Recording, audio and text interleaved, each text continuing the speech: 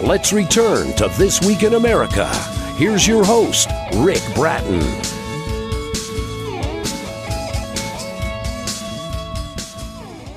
Welcome back, everybody, coast to coast. This Week in America. The critically acclaimed novel Finding a Soulful Love by Lucinda Johnson traces the journey taken by Cynthia as she began to search for love.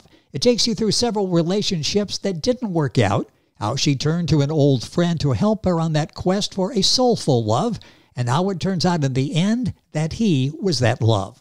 Lucinda was born in Jacksonville, Florida, currently resides in Boothwyn, Pennsylvania, has a BA in accounting from Cheney University, has 2 boys, a wonderful daughter-in-law, and 6 grandchildren. Finding a Soulful Love is her first work of fiction inspired by her true love, and Lucinda Johnson, author of Finding a Soulful Love, joins us on This Week in America. Lucinda, welcome to the program. It's great to have you with us.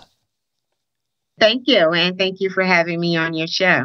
I love the story. The book is receiving excellent reviews. I mentioned your first work of fiction. Was there anything surprising you discovered in writing your book, in particular writing the first book? Any surprises that you encountered as you were writing Finding a Soulful Love?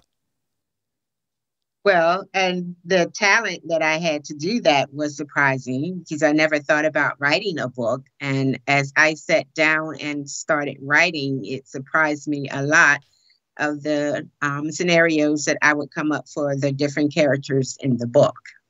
And you really do that. I'm in reading the reviews. One review talks about the book grabs you by both arms, doesn't let you go till the end. You really can't put it down. You want to continue the story in Finding a Soulful Love. Others say, boy, I was in tears. I was heartbroken with what Cynthia went through. The book is so relatable. Talk about the inspiration for this story. Where did this idea come from for Finding a Soulful Love? Well, initially, the idea came from my companion. I would make Hallmark cards for him, and then I would leave him little love notes. And then he thought I had a romantic soul from that. So he suggested that I write a book. So in taking that suggestion from him, I decided to look at my experience through life as a whole and the different types of love that we are all trying to search for. You know, good people in our lives. We're searching for that love and approval. So the characters were created from that. And then when I got back into the courting environment and the getting to know you stage, that's where the stories came into play. And it's interesting. Searching is really a good word, isn't it? We're really out there looking to find somebody for love and the various types of love, which you go into in the book, Finding a Soulful Love. Let's talk about the main character. I mentioned Cynthia. Once you get this idea that, okay, I think I'm going to write this story, you've got to come up with a story and you have to come up with the characters. Let's talk, first of all, about Cynthia. How did you develop Cynthia? Cynthia was developed from experiences. Cynthia was one who wanted to have that family love first because Cynthia went through trials and tribulations in looking for love because as a teenager, her whole world was turned upside down. Everything that she thought was her reality became a little discarded.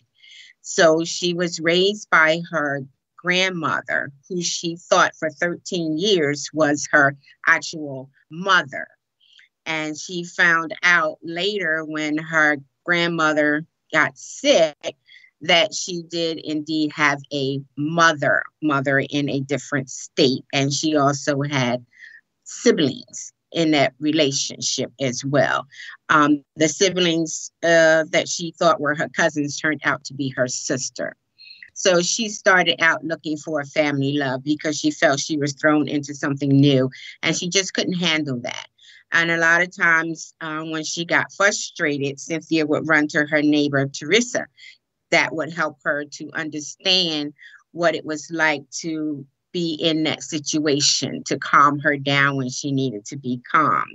And then as she continued to go through that journey, Cynthia went off to college And there she met another one of her friends, Christina. And Christina helped her to understand what a family truly was. Once again, that peace she knew when she was under the age of 13 became peaceful for her again. Yes. As a teenager with her friend Christina and her family. And then, of course, there's those trials and tribulations that she went through with love and loss. She loved, but she was never truly in love. It seems like it was always a reason why Cynthia's relationships didn't work out, either because the relationship was abusive, there was jealousy, there was that long distance relationship that wouldn't work out for her. So Cynthia was getting a little upset and wanted to have some more calm and peace in her life when it came to that ultimate soulful love that she desired. So she went to a friend that she knew from college. And she said, well, he can help her out. He knows her a little bit. So she can get him to help her to find that soulful love. They can talk, have conversation.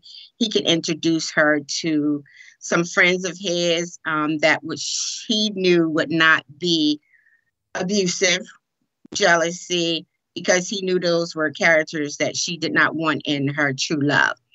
But in time, we come to grow closer, and turns out that he ended up being that soulful love for Cynthia.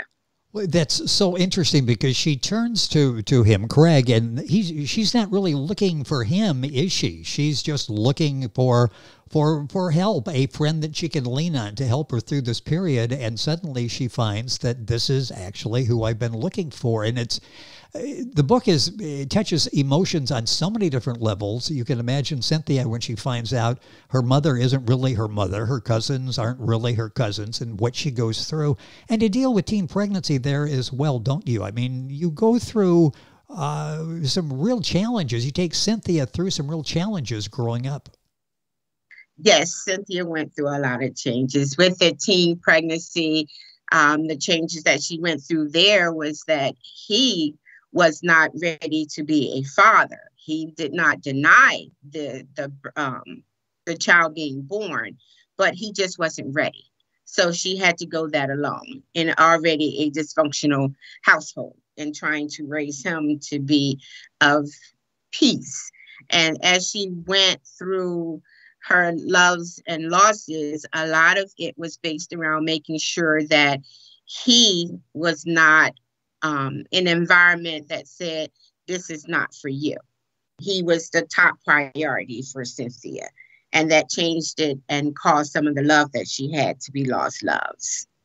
And before she finds Craig, she's looking for love, and pretty much, not to quote the song, in all the wrong places. She has some bad experiences, one after another. You go through physical abuse is something she has to deal with as well.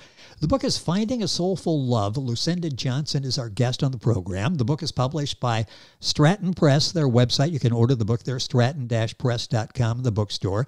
Lucinda's website is sure.bliss.com.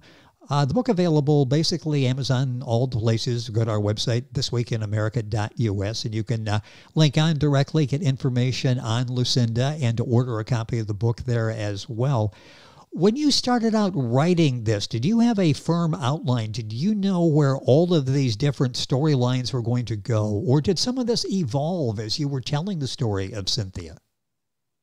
It evolved as I was telling the story of Cynthia. Like I say, it started out with that friendship love. So it involved in that whole scenario of getting to know a new family. Then, like, she went through the process of trying to raise her son and love at the same time. So as she went through the different relationships, that's how it evolved from one stage of that relationship to the next. You do an excellent job of moving the story along. You keep our attention throughout the entire book, Finding a Soulful Love by Lucinda Johnson, author and our guest on the program. Let's talk a little bit about developing these characters, because you do an excellent job of developing them. And you've got a number of characters, all with distinct personality, distinct traits. How challenging was that to come up with the characters that enter Cynthia's life? That was pretty challenging for me for some of the characters. The scenes where I have my girlfriends, I had a lot of support from girlfriends. We would have a monthly meeting where we would generally sit around and talk about relationships. That part wasn't too bad because, women, they do that a lot. We sit around and we talk about our relationships. That's what I hear. Yes. Yes. So, and then you have college. You get that boyfriend in college that you hope's going to be the love of your life. And his challenge was leaving because he was a year ahead of me. So when he left, it became a long distance relationship. So the involvement in that relationship took her through a little challenge in keeping up with him after he left school while she was still there. The marriage that Cynthia endured, it started out great. And then the challenge came in that relationship when her husband lost his job. And then it became a more of an abusive relationship because of the drinking that he would do. And then that was very challenging in coming up with the plot for that whole story. The hardest plot I had in my story was going from being a cousin to a sibling and going from a grandmother to a mom that I never knew. That was the hardest plot to write about because that's where a lot of her teenager life began, and that's where a lot of challenges began for Cynthia. And as you're reading that, you can sort of put yourself in that position. How would you react when you found all of these things that you thought were established in your life suddenly are not? And it's redefining, mother and siblings and all of that. And you bring the story to life in Lucinda's book, Finding a Soulful Love. Let's talk about the title. Soulful Love, the word soulful is so important to you and sort of behind the inspiration in writing the book. What is a soulful love, and why is that so important to find love on that level? The soulful love is a love that you want to feel in your heart and in your soul, whether it be that companion that you want, but you also want that love with your family. You want to feel that no matter what, in your heart, that is your family, and you would do anything in the world for them. Your love is your love, and you would do anything in the world for that person because you feel that person with all of your being. I mentioned this. That's my opinion in regards to that soulful love. Well, it makes so much sense, and it gets people, again, thinking love there are different levels, different degrees of love, and that's another thing that you think about as you're reading this so well-written novel, Finding a Soulful Love by Lucinda Johnson. Her website is sure, SURE-bliss.com, book Stratton-press.com in their bookstore. All of this on our website, thisweekinamerica.us. I mentioned a first-time writer. What was this like for you? How excited are you now? The book is actually published. People are reading it and responding to the story that you've created. What's this whole experience been like for you? It's been very exciting that people are enjoying reading the novels, the reviews that I've been getting from family and friends. There have been a few acquaintances that I know that have also read the book and they found it to be interesting. They tell me, it's a emotional roller coaster for them, that they can see themselves in some of the scenes that I have in there. Like being in a relationship for so many years and coming out and trying to find yourself again and get to know someone. There's a scenario in there where Cynthia goes to the club for the first time after 30 years. and she dresses as if she's in her roaring 20s to go into the club, and she realizes, oh, this is not for her. She's not initially getting any dances. She's wondering why people are looking at her all weird. And then she realizes it's the way that she's dressed. Of course, she don't know the new dances that are out there, but she gives it a try. Yes. So then so she pulls back from that. And then there's a time when you can relate to dating. And then there's the guys that'll say, oh, I'm single. Nice to meet you. You get to talk to them. And then you go and visit. And then the next thing you know, they get this phone call and it's their girlfriend saying, I'm downstairs. So now you got this scenario that you have to play out to say, okay, how am I going to handle this? Am I going to end up getting in a fight? Am I going to hide in the closet? Or am I just going to stand up and just walk out and be like, okay, this is it. I'm not going through that again. Which is what initially caused her to decide to turn to a friend in the first place, because it was just too much drama trying to do it on her own. Lucinda Johnson, our guest on the program, her book is Finding a Soulful Love. Again, I mentioned first book. There are probably people listening who have not written a book but would like to do that, aspiring first-time writers. What advice would you give them? And I'm thinking maybe some of the challenges that you had to go through would be helpful to them. For example, are you sharing too much as you're writing? Are you thinking, no, I need to go back and tone that down, or I need to go back and add a little bit to that, or I don't know where to go from here? You've got the writer's block that everybody talks about. What are some of the challenges for a first-time writer that they need to be aware of and get over? Well, I would think that as a first-time writer, in my opinion, you want to first figure out what your plot is. And as you mentioned, you want to make sure that you tell as much as you need to tell for what it is that you want your people to read. Yes. That you wrote. You want them to see the character and be able to relate to the character and to see that there's some experience in what it is that you're writing about. The book is Finding a Soulful Love. A couple minutes left in the program. Lucinda Johnson, our guest on the program. Let's talk about the process of writing. It's interesting. Some writers like to set aside certain times of day to write maybe on a daily basis. Others say, I write when the mood strikes. I would think a problem would be when to stop writing. Once all these ideas start coming, maybe it's 3 o'clock in the morning and you're still at the computer putting your story together. What's your day like as a writer? Do you establish a rigid schedule that every day or every other day I write? I didn't have a schedule. Like you said, it was just when things would come to you as you were in your storyline. So you would think that this is a good time to write about my mom. So I'm going to sit here and write what I can write. And then if I come across a block, I can get up because of the plot that I'm in and the mode that I'm in. I can look at pictures. I can go back down memory lane and think about some of the things that took place as I was growing up in that environment. Or I could just put things down, watch TV, let an idea click. Because sometimes you can get ideas from TV. You see, oh, that's right. I remember that happened to me.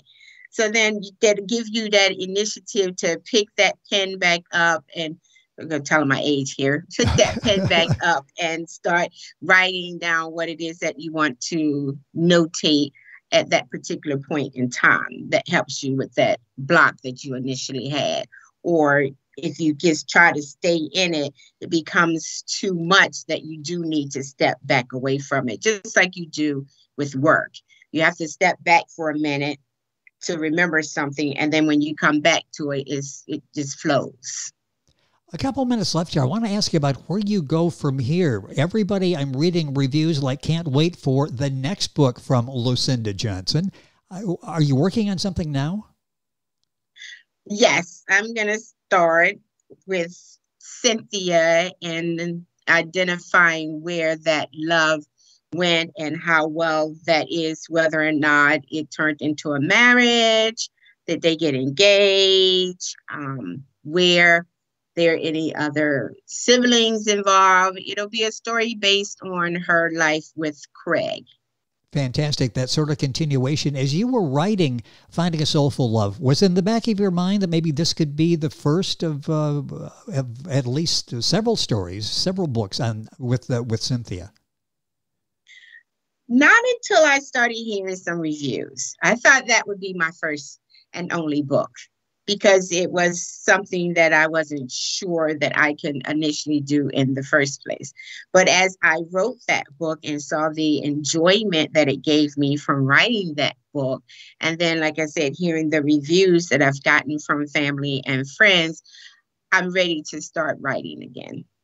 Well, and everybody is glad to hear that and looking for the follow-up. The book is Finding a Soulful Love by Lucinda Johnson. Where's the best place to buy the book? I mentioned stratton-press.com, the publisher. Your website, sure, sure-bliss.com. Those places work. Any place in particular you would send them to purchase a copy? You can also purchase the book from Amazon. You can purchase it from Barnes & Nobles, Goodreads, and BAM, which is Books A Million. That's fantastic. The book's available. Again, the usual places you can find a book, the publisher as well, and Lucinda's website. And it'd be a great place at Lucinda's website, sure-bliss.com, to keep up with her, how she's coming with the second book. Lucinda, it's been a pleasure having you on the program. Congratulations on the overwhelming success that you've had with your first book, Finding a Soulful Love. Good luck with the continuation of the story. Hopefully we'll be able to talk about that as well. Thank you for being with us on the program. Thank you for having me. I would just also like to mention that I will be doing a pop-up in New York, Brooklyn, New York, on December the 5th. Fantastic information. And that information can be found on my website as well as Facebook and Instagram. Okay, so you can, following on Facebook, Lucinda Johnson, that will get me to you? Yes. Okay, that is great. So exciting things happening here. Not just the holidays coming up, but information, exciting information on sharing the book with others as well. Lucinda Johnson has been our guest. The book is Finding a Soulful Love. All the information on our website, thisweekinamerica.us. Lucinda's website, sure, sure-bliss.com. We're back on today's program right after these messages. This Week in America is online. You can visit our website, thisweekinamerica.us. Scott Pinkerton, associate producer of This Week in America. Jay Anderson, segment producer. Ben Watson, webmaster. Otto Bechet, director of engineering and TV production. This Week in America produced and is a trademark of Blue Funk Broadcasting, LLC. For information on all of our guests and to listen to this week's show, our website again at thisweekinamerica.us. And I'm Sean Bratton, executive producer of This Week in America.